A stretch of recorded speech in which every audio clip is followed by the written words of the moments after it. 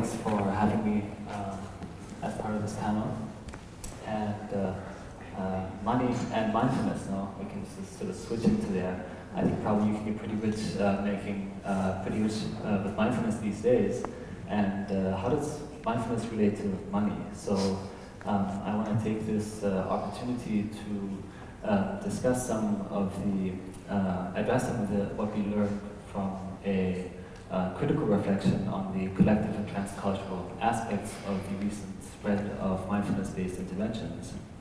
And I will argue that a discussion of these aspects is directly relevant also to the related issues in transpersonal psychology, because both mindfulness and transpersonal psychology share cultural origins, in the sense that both arise out of this confluence of Western and other cultures, and also they have a shared cultural context, which is today late capitalism.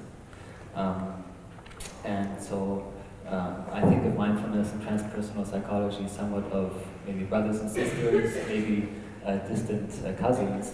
And so a lot of what I will say about mindfulness now, I think we can also translate directly to some of the practices and teachings that we have in transpersonal psychology.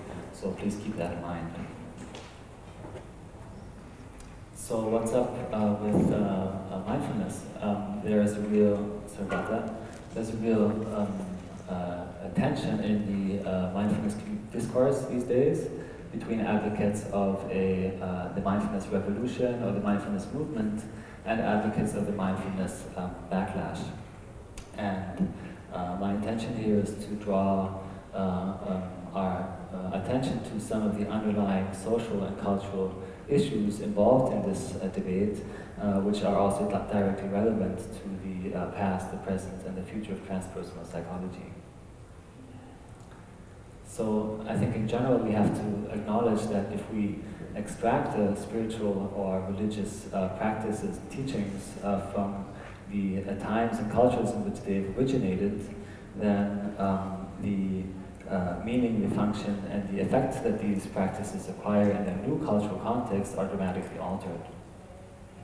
And this is exactly what has happened in the case of mindfulness. So in the past decades, mindfulness has become separated from its origins in Buddhism, Buddhist ethics, Buddhist philosophy, and Buddhist soteriology.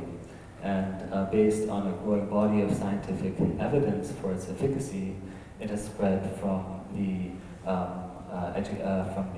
clinical and medical establishment further into educational settings, corporate settings, and other contemporary settings. And if we look at the spread of mindfulness, this recent spread from our viewpoint of transpersonal psychology, which continues to be sort of marginalized, in a way we can be a little bit jealous.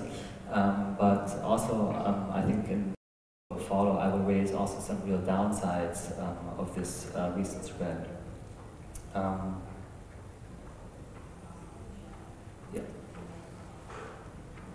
So this spread mainly has been facilitated by a perennialist view. Sorry, wrong slide. Yeah. So this spread has been facilitated by a perennialist view of mindfulness. As a universal human agent that is independent of cultural and historical contexts. And I think in transpersonal psychology there's a lot of resonance with this perennialist view.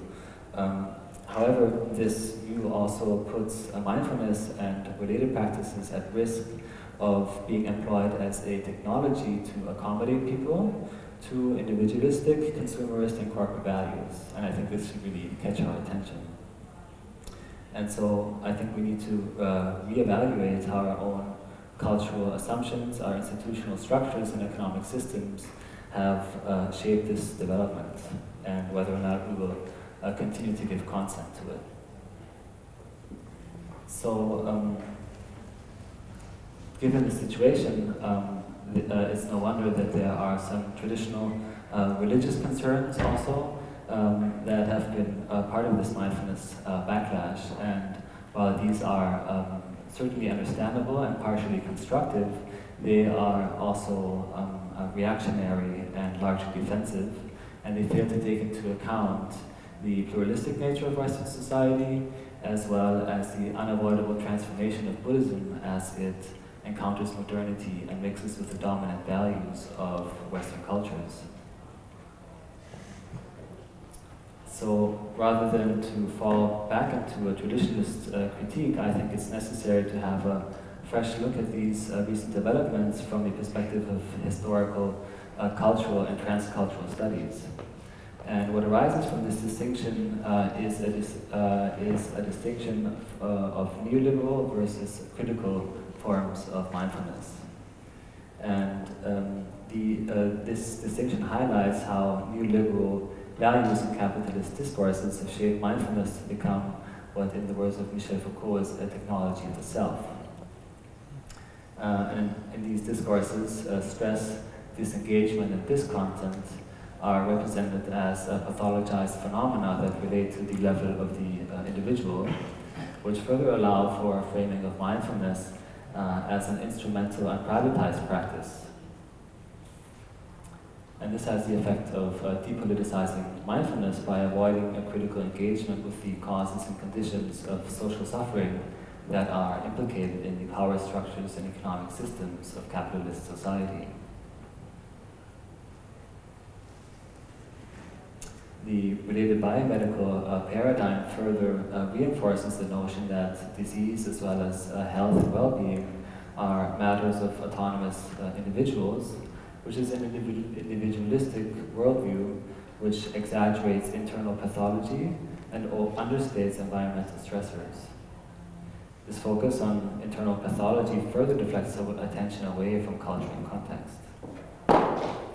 In this view of mindfulness as a disciplinary apparatus, the mind and the body become sites for self-disciplinary control, self-surveillance, and self-optimization, which also serves to ensure that human beings are constituted as private and atomistic individuals that voluntarily participate in their own governance and come to forget the bonds of solidarity and collectivity.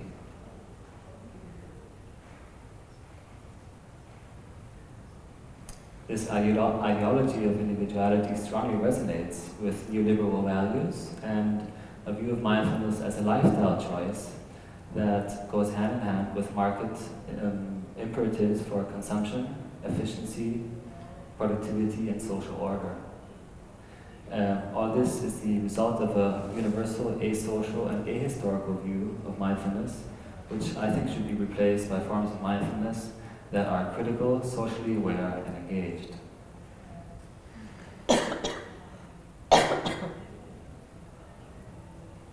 Such novel forms of practicing and teaching mindfulness will allow for a critical pedagogy which challenges, interrogates, and ultimately transforms our deeply rooted Western cultural values and assumptions.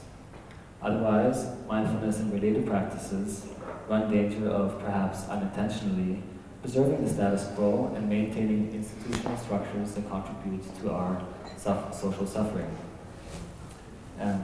Such a critical pedagogy will first of all examine how mindfulness is shaped by our own cultural assumptions, institutional structures, and economic systems. And secondly, it will empower voices that provoke, question, and challenge the status quo.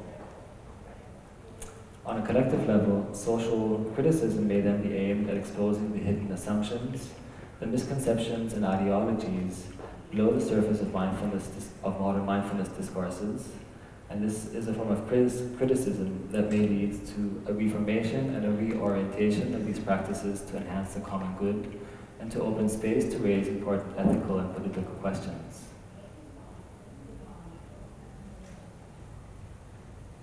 So, if we do not work towards these goals, then the mainstream accounts will continue to leave out the real effects of social, political, and economical factors, as well as situational stressors caused by our own major institutions themselves.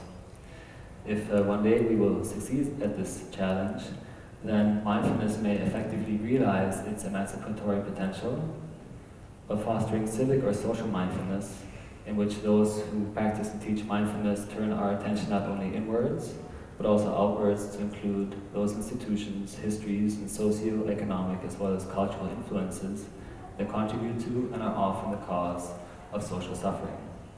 And I sincerely hope that both mindfulness and transpersonal psychology are willing to face this challenge head on. So if you're curious to learn more about such critical views, I'd like to refer you to these two publications, which I've used in my preparation. One is a Handbook of Mindfulness published by Springer Verlag, and then a book by Jeff Wilson called Mindful America. I also want to say I'll be presenting a poster just after this on social aspects of mindfulness, and I'll be also hosting a workshop tomorrow morning if you want to come and do some relational mindfulness practices. So thank you for your attention.